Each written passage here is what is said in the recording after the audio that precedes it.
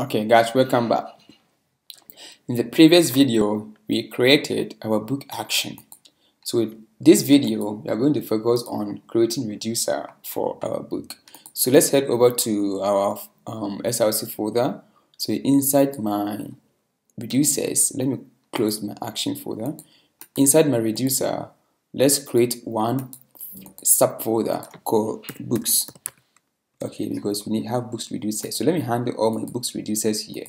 So I will say the first one will be what?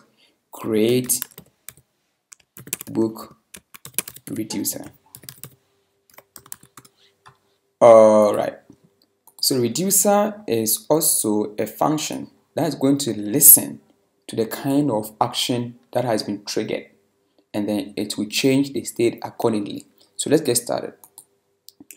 So let me also create a function called create book reducer is equal to a function, and this function takes in two arguments or parameters. The first one is your state, your initial state, and by default I will say an empty object, and the action that is coming into this reducer. So here we are going to check, for example, say if action.type, if the action.type that is coming is equal to, let me say, create book request, then we can change the state accordingly.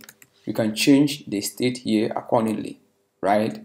So instead of this one, I'm going to make use of what is called a switch statement. They all work in the same way, but most often we normally use a switch statement inside our reducers. So let's say my switch here, and I'm going to check the action.type. If the action.type and the case action.type is equal to create book request, do I have above there create book request? I didn't have the auto import. What's wrong? Let me see. I think I'll have to do it manually. So let me import it here. Import,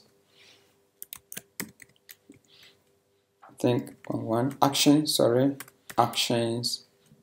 I think we'll go up again and my actions and then my action types. So here I want to grab create book request here. Alright, so when you have this action coming in, what do you want to do?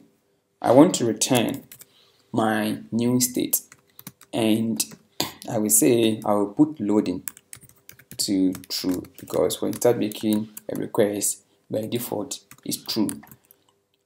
The loading is true. It's loading. Let me put it that way. So, but if everything goes on well and we have a case of create book success, what do I need?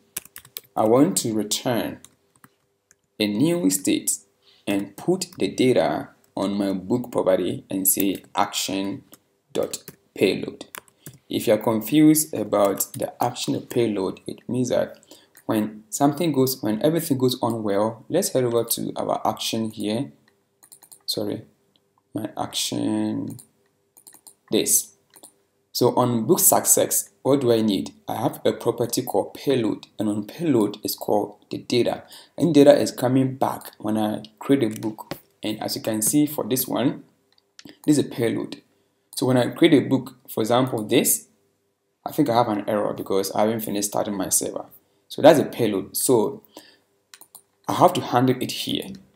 And the next property is called when something goes wrong. So on my last case here, and when something goes wrong, that is create book fail, what do I need? I will return the error that is coming. And first I will say my loading will be false because they have finished loading, and my payload, my error, I want to put my error message on this error property here, which is action.payload, because the action that is coming, it can be success or error, right? So let me export this. So export create book reducer. Right, so now I have my reducer that is going to listen to any action and change my state accordingly. Alright, so in the next video, we are going to create our store, but before that, we need to return initial state when there is no action coming in. So we have one property called default.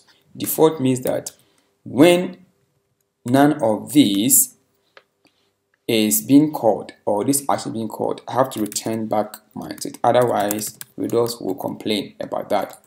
So guys, this is how we create a reducer, and in the next video we create our store and connect our action and our reducer together.